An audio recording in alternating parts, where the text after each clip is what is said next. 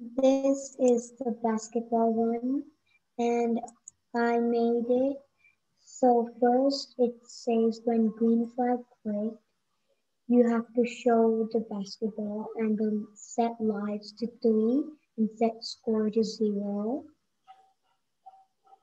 Go, and when you click the green flag, it goes to X position 13, Y position 62, and is in pointing direction 180. And for this green flag, it's when it touches this black line in the bottom, it changes the lives by -1 and it hides it. And then it goes to X position -50, Y position 180, and it goes somewhere over here. And then after that, it shows it and points in direction 180, then it shows it.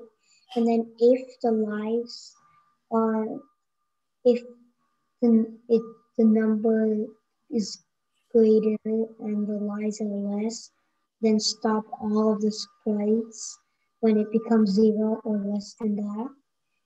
And for this, it's when green flag click. When the basketball touches the player's hand, it's going to either go from here to here in one of these directions in like the middle of them.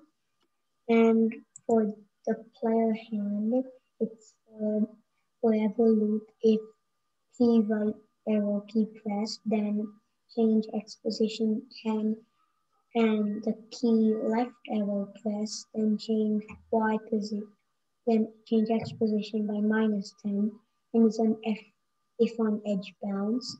And when I click the green flag, it goes to X position 14, Y position -93, and when the ball touches the hoop, the score increases by 1, and when the score reaches 10, then it will make a hooray sound, and the screen will become, there will be a hooray, and then from one of this side, on any of these directions, and for -45